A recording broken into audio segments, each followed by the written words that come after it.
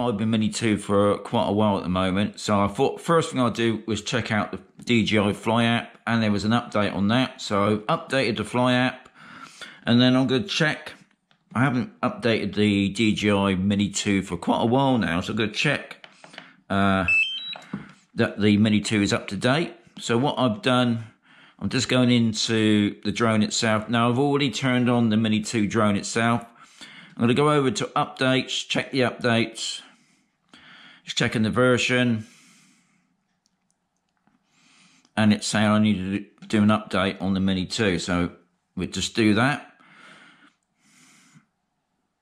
So this is the update that we had for the Mini 3 Pro the other day, and if you look at it, it's something to do with the Japanese RID. So I'm going to let that load up. But what I would do for you guys is I will speed up the process, because sometimes it can take a while. It's only 49 OMB. And there's the new number for it. So I'm just going to make a note of that.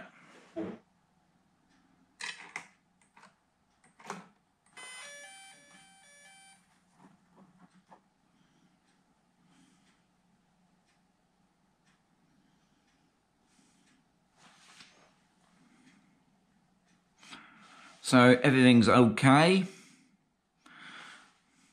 Right, so the drone's been turned off. So what I'm going to do now, I'm going to turn on the drone again.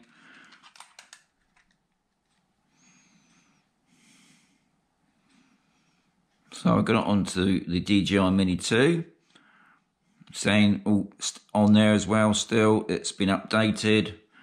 So we're just going to press the Go Fly.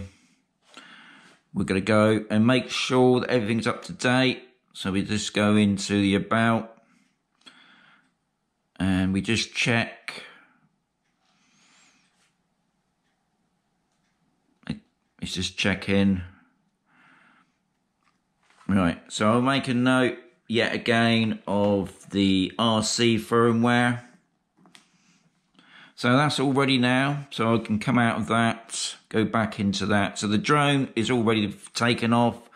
I will go out tomorrow and test fly the Mini 2 with the new firmware update. Guys, if you've got any questions, please add them below as always. And yeah, I'll catch you on another video.